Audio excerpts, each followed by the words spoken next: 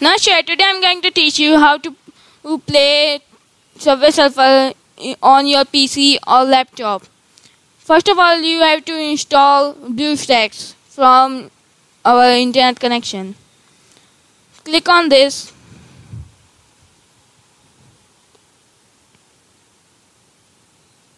Now BlueStack appears.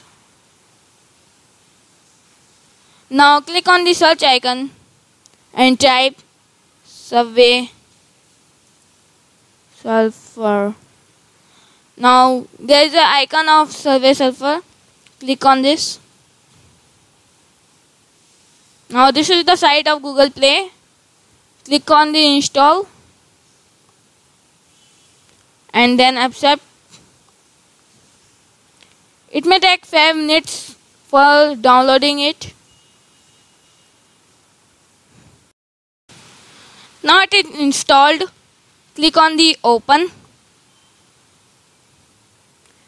and the Subway Surfer keys are here.